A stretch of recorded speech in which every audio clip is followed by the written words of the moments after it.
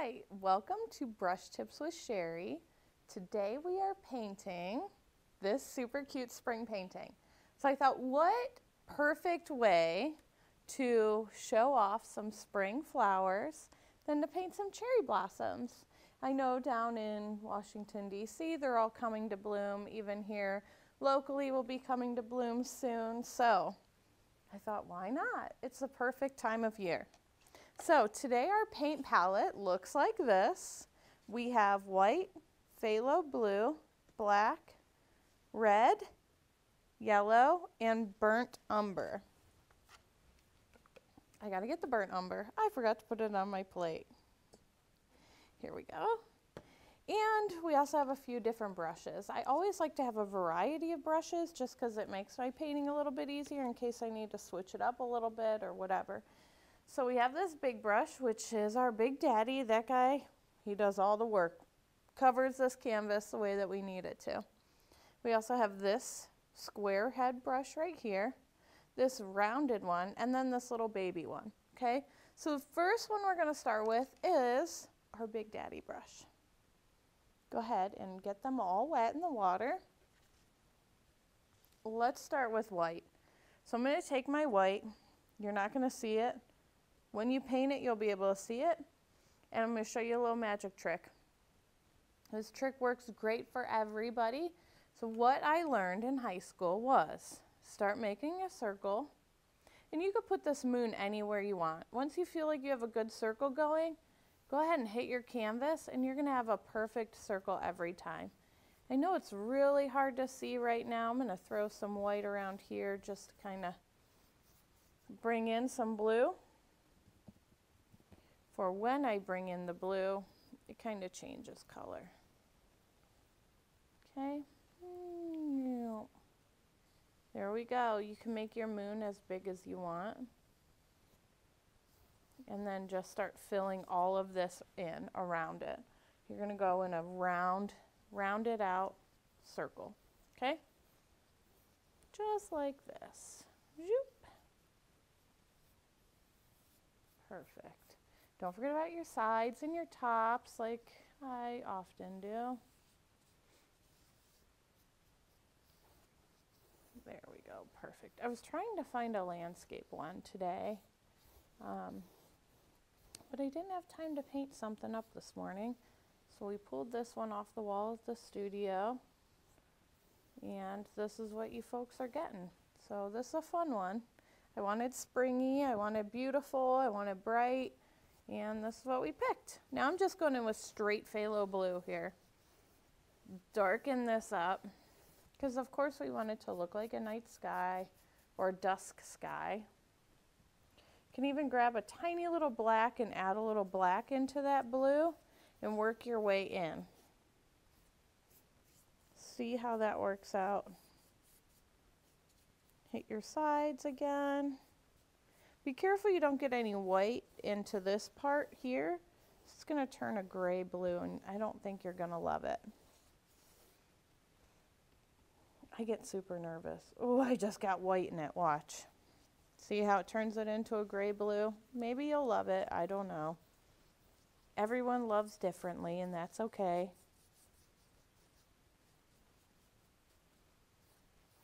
Perfect. And just keep going round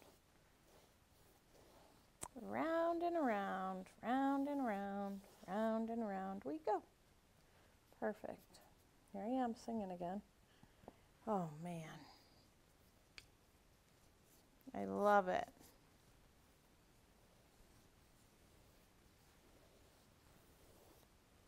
Yay, perfect. Now I'm sure I didn't do my side all the way, so I'm going to grab my canvas. Let's take a look. Nope. I mean, it was close. Let's see. Let's hit the bottom. And let's tap this and hit this bottom here. Perfect. I love it. Now comes the best part. Watching paint dry. I'm just kidding. It's not the best part. This is the most boring part. Straighten that out a little bit. Actually, what I want to do is go back in with this moon here. So I'm going to rinse off my brush really good, clean it off. When you clean off your brush, I notice a lot of people do this when I paint with them. They don't use the water to clean your brush. Just a little tip here.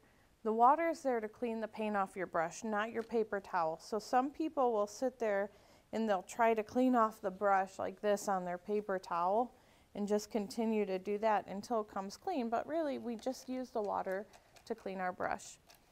So you can rub the bristles on the bottom of the cup, kind of move them around a little bit, almost like you're washing your hair. And then the water's just dirty. It's not my brush that's dirty, it's the water that's dirty. So remember that. So we're gonna come in with some more white, and I'm gonna stand a little bit in front because I can't see this the right way. So actually I'll turn it like this. When I paint a circle to the side, I tend to make it a little crazy. I'm just going to come in and give this moon a little glow. And look at its perfection then. Plus then your circle doesn't have to be perfect either, you know. Oop, I just totally went. I'm losing my circle here. I'm losing my moon. If you lose your moon, that's okay. Let it dry. Go right back over it with white again.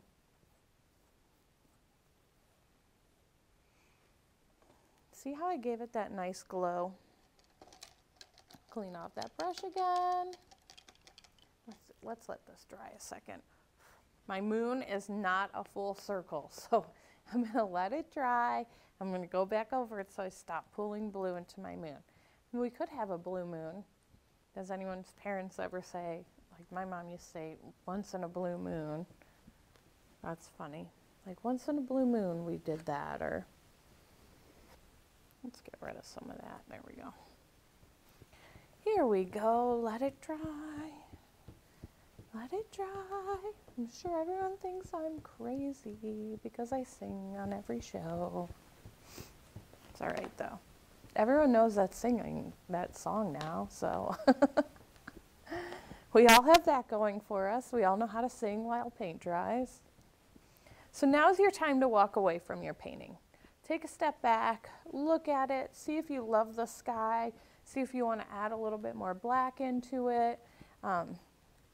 If you notice, I don't lift my brush. I go all the way around from side to side to make it nice and smooth.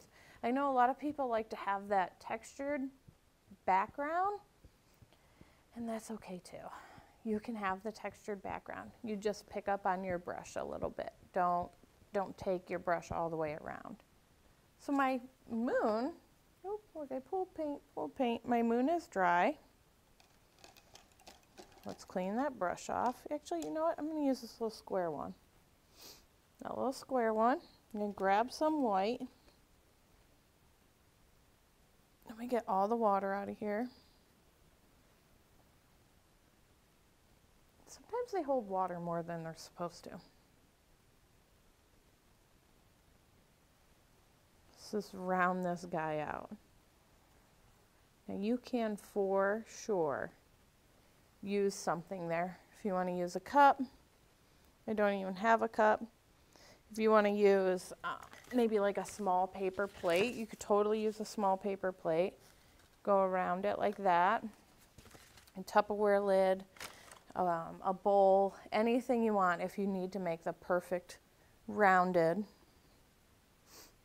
moon.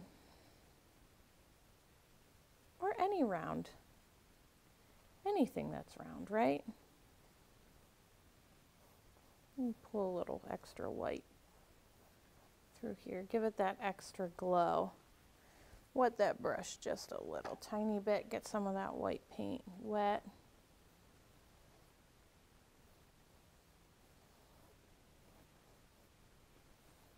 And perfect. I love it when it has that nice glow to it.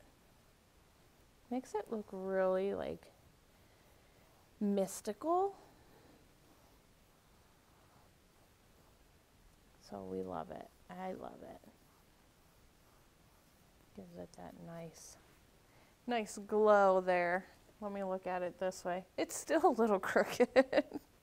I really need to start painting like face on. It's okay. Over the weekend I was teaching a painting, and the lady was like, I can't see. So she was like sitting there. I had to come in and paint like this. So this is how I painted with her, so she could see what I was doing. And it was a little crazy, but it looked good. Everyone's turned out awesome. Okay, so now that we have this dry, even the blue is dry, good. We're gonna take that square brush again. We're gonna take this burnt umber and a tiny little bit of black. We're going to mix the burnt umber with the black, and then we're just going to come in on the side and make that tree branch, okay? Now, for those of you who have seen my tree branches in the past, we don't go super crazy here. We don't make them look like they should be sticks, okay? So we want everything to kind of flow together like cursive writing. I'm going to show you right back here. So we want everything to flow. So here's your tree. We're just going to make everything flow. Okay?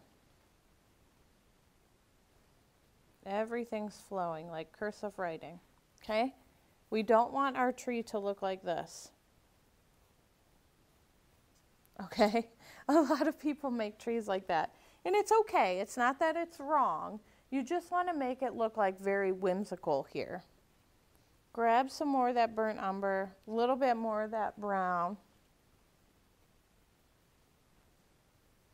and just keep adding. So we want to bring a nice branch all the way up over here.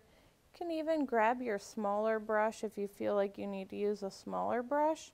Definitely use a smaller brush. Bring this guy right here.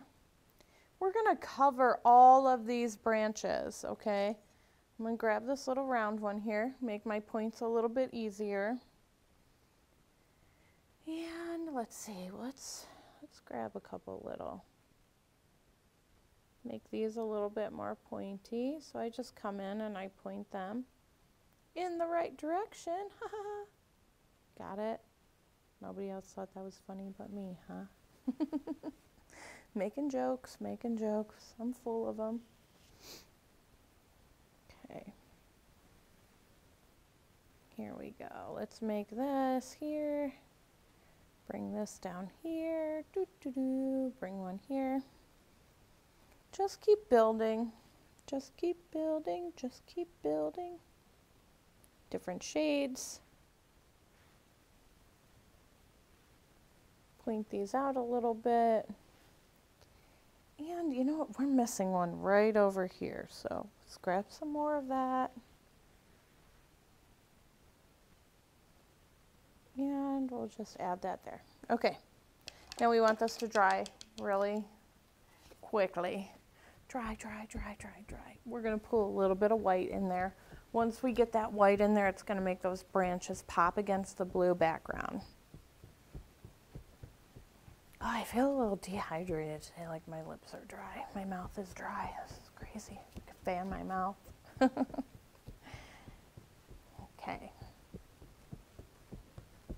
So the object here, the goal here, is to make it look like it is a full tree. So you cannot add too many. It's like a happy medium when we're adding the paint to the tree, okay? So let's take that round brush again and take a tiny little bit of white, just really little bit of white. And just kind of adding a little tiny bit here, here, If you feel like it's too much, you feel like you have way too much white in there, take some of that burnt umber again and just really lightly touch that white with it, and it's going to make that white die down, okay? It'll just break it up a little bit.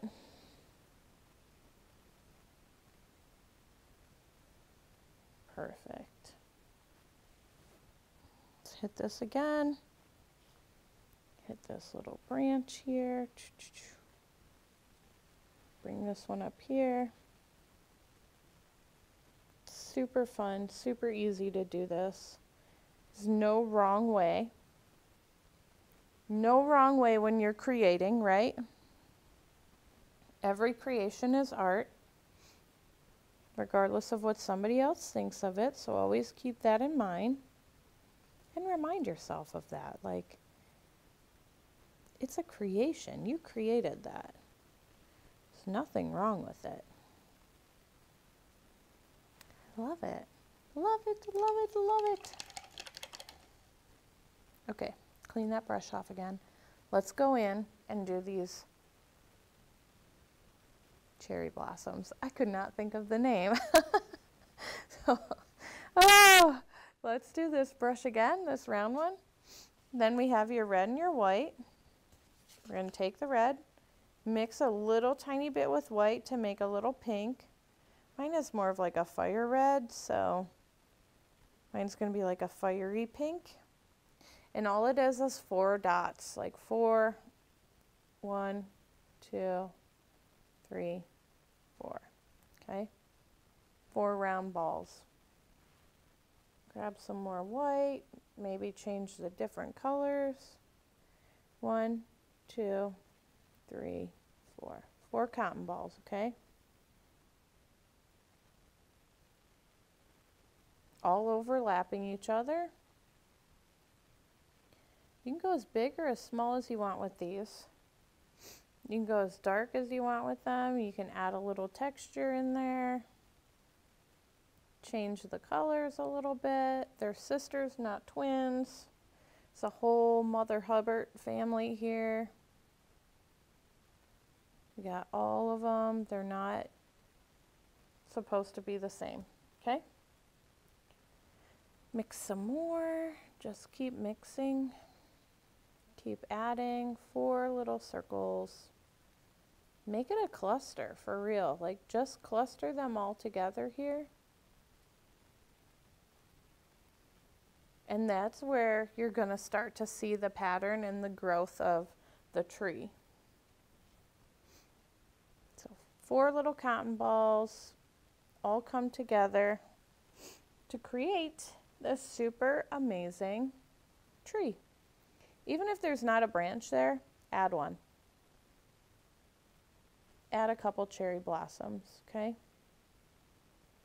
Just keep adding.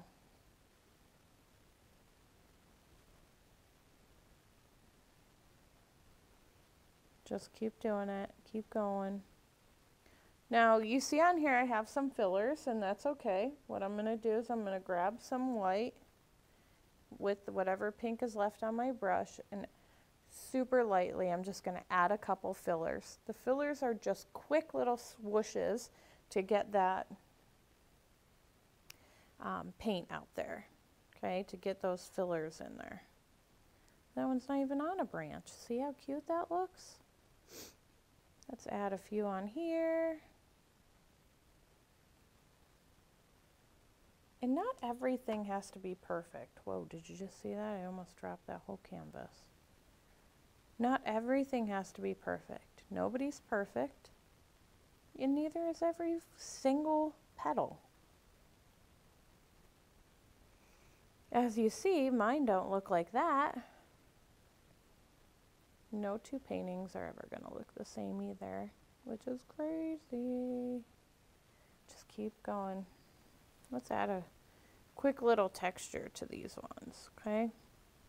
I just took straight red, just really lightly, and just hit these with a quick little swoosh.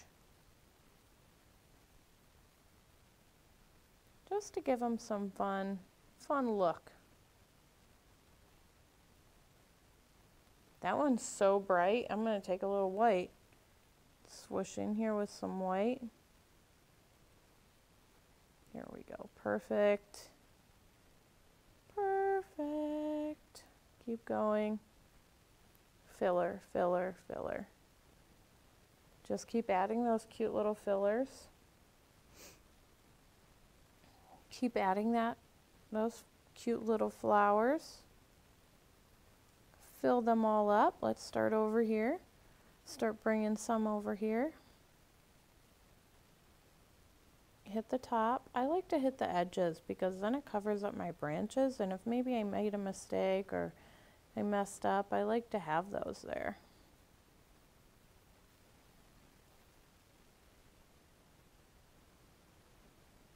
Two, three, four. I know, I count in my head when I do these things. Sometimes I get quiet when I'm painting because I have to count. If I don't, then, I mean, it's okay if you don't. It's all right. Let's see. Let's throw one up here. And we'll throw one right here. They can overlap too. It's okay. Absolutely. Let them overlap. Create some texture.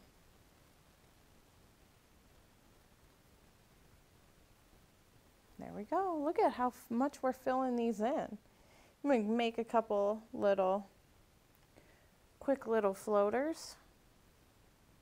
Those fillers, right? The fillers just really bring out so much in the painting. Okay? So, rinse my brush. I feel it getting dry. Let's grab some more. Scoop up some white. Ooh, I got some brown in there. My white is super watery. This isn't the normal paint that I use. I ran out of white and I had to go and get some. And I don't like the way it is compared to what I normally buy. I mail order my paint. I mail order it. It's fun. Doot, doot, doot, doot. I did go get a whole new stack of canvases though this weekend. Those were crazy everywhere. Add some more filler. Man, I'm loving this.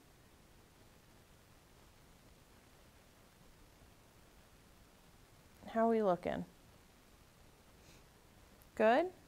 Everyone loves it? So I heard that underneath, like trees that have flowers on them, that went underneath the actual tree, after all the petals fall, there's really no way to clean them all up. So all the grass dies underneath it. I think, I don't want dead grass under mine. So let's clean off that brush real quick. I'm going to take a tiny little bit of yellow. I'm going to throw some yellow in some of these just to add that extra jazz, okay? Then we got to put these middles on. Look at how much that makes that painting pop when we add that little yellow. Flip your brush, dip it straight into that red, and let's use this brush's butt. Bring these flowers to life. Right in the middle. Super easy. Boom, boom, boom. Make that little spot as big or as small as you wish. Doot. Boom, boom, boom, boom, boom. Isn't there a song like that? Boom, boom, boom, boom, boom, boom, boom, boom. The ants go marching one by one, hurrah. There we go. Just like that. Just put all those cute little dots in there. If you want to use black or you want to use brown, definitely use that. I'm just going to add a couple of little yellow spots down here to this guy. They're so cute. Love it, love it.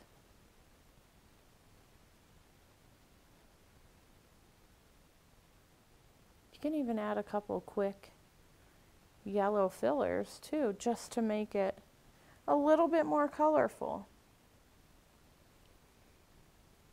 You can come in with some straight red also and add it to a couple, or some straight white. If you have some darker ones like this one right here, I'm just going to add a little bit of white to that one.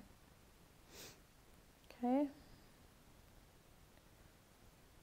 And just like that, let's add some nice red to these ones. These ones I feel are very uniform.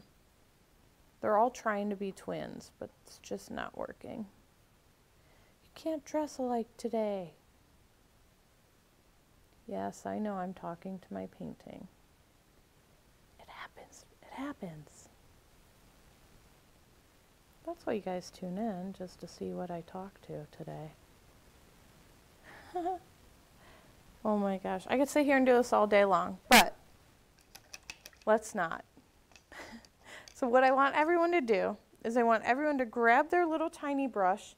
I want you to grab a little bit of tiny black paint, and I want you to own your painting, okay? So just like this, I own it, I love it, it is my creation, and thank you for creating with me.